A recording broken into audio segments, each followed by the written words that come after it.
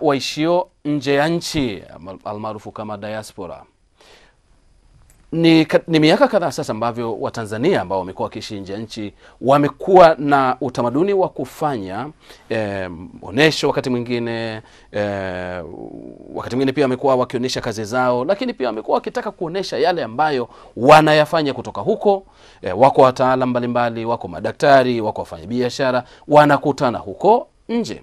Wanapokutana pia wanakuwa na umoja wao kwamba tufanye nini, tusaidie nini nyumbani, labda vituo vya afya, labda madawa na kadhalika na kadhalika. Lakini na takwimu zinaonyesha kwamba Watanzania waishio nje ya nchi wamekuwa na mchango mkubwa pia hata katika uendelezaji wa maendeleo ya taifa letu. Nataka tutazame kuhusu diaspora na maendeleo, Watanzania waishio nje ya nchi, lakini pia na maendeleo, na hasa tukiwa tunatazama juu ya kongamano la hivi karibuni ambalo linafanyika nchini Marekani, mjini Washington, unafanyika Seattle nchini Marekani.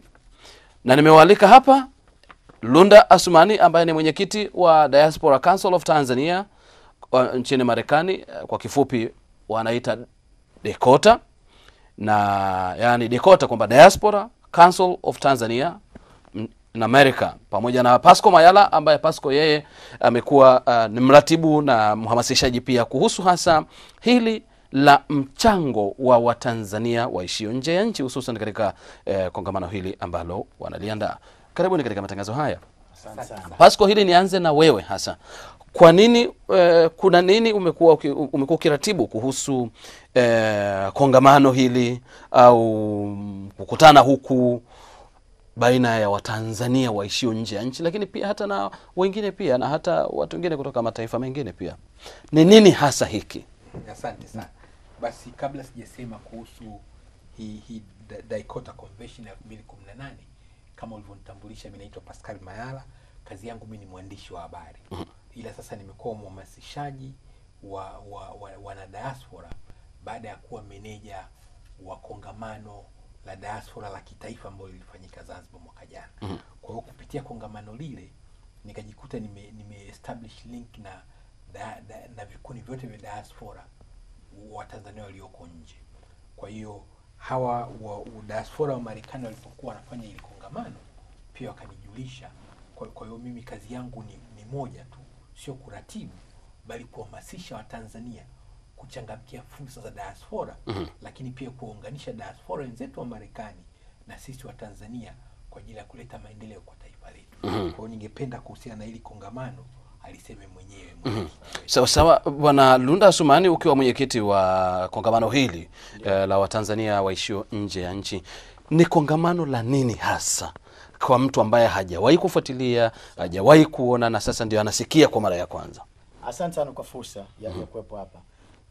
Kikubwa zaidi ambacho sisi tunachokusudia kufanya na kutokana na ile kongamano ni kuweza kwanza kuwakutanisha Watanzania waishio Marekani, Watanzania ambao wana nia na uchu kuchangia maendeleo ya hapa nyumbani. Kongamano linachofanya, tunakusanya wale Watanzania ambao wako kule, vile vile tunakusanya watu kutoka Tanzania, wafanya biashara, watunga sera, watekelezaji sera. Tunaleta kwa pamoja ili kuweza kuonyesha fursa zilizopo za uwekezaji na fursa ya kuweza kuleta maendeleo nyumbani. Kule Marekani tuna bahati kwamba kuna taasisi ambazo zina pesa, ambazo zimekuwa zikitoa pesa katika kuchangia maendeleo. Kwa mfano, kuna fungu la AGOA, kuna fungu la Millennium Challenge Fund.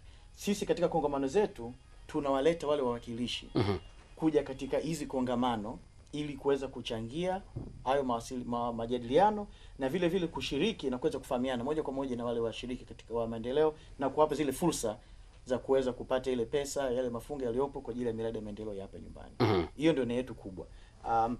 Tunapokutana tunakuwa tunajaribu kuweka ile theme ya mkutano wetu iweze iendane na mtazamo na mpango wa serikali. Kwa mfano sasa hivi nchi ya viwanda, tunataka Tanzania ya viwanda.